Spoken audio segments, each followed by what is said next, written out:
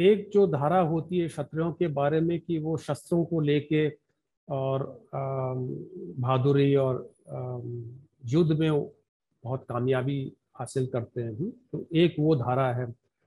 मुझे लगता है एक और धारा है, वो शायद न्याय की धारा है। वो आखिर राज करते थे, उनके लिए प्रजा समान थी। और एक जिम्मेदारी थी कि मैं इस प्रांत का राजा हूँ, तो एक दृष्टि से सब मेरे लिए बराबर है। तो वो भी एक धारा थी, न्याय की धारा। और दूसरी तरफ जरूर युद्ध की भी धारा थी।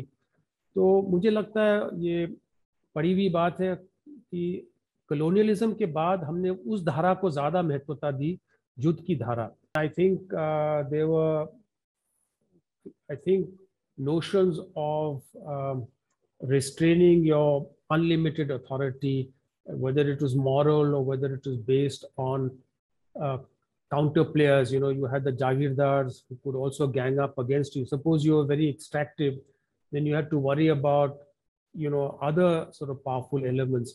So that is real politics. You know, you had to judge how much you can exploit and how much you can sort of dominate other feudal elements.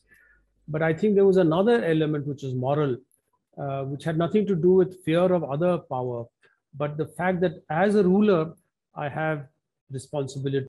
Somebody like Gandhiji was very wary of the state because he felt the state, as he put it, was a soulless entity. And the moment the state became stronger, people would perhaps lose their agency.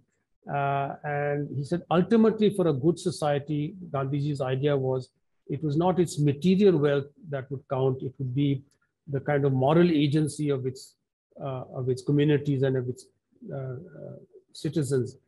And I think somehow that element of Gandhiji was not taken seriously. Now, when we look back, we have it's a very unequal relationship, very strong state, and a very weak Samaj. And when I say weak, I don't mean weak numerically. I mean weak in terms of its own self-definition. We have become people as citizens demanding of the state. Everything has to be a right. There's very little we say that we should be doing things ourselves. Neither does the state allow us to do it, nor do we want to do more things ourselves. And I think the Gandhian sort of vision was that people should take much more responsibility for building a better society. And that tradition, I think, has got weakened over time.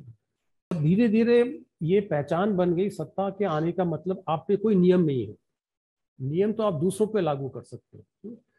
और जब ये बात पूरे समाज में फैल गया, तो आपने समाज को एक तरह से तोड़ दिया।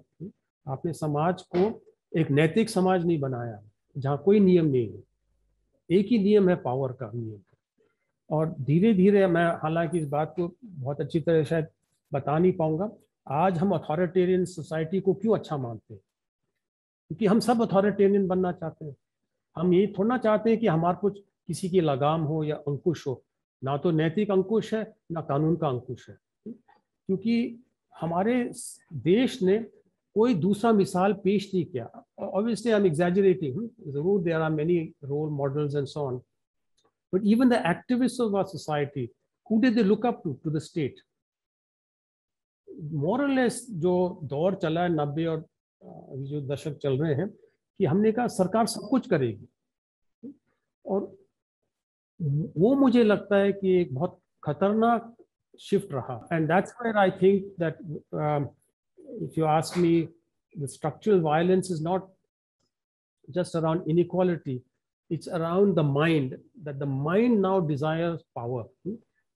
It's a masculine image of aggressive notions of my self-respect comes from power. My self-respect doesn't come from nurture, from care, from compassion, from solidarity, from treating the other with respect, which were part of our tradition. It's not that, and we took the worst aspects of colonialism and institutionalized it, the colonization of the mind. Now, as people were given responsibility to do something, they actually discovered they could do it well. They developed a professional pride. They also got respect from the villagers. And they also were able to tell the villagers when the villagers were cutting corners.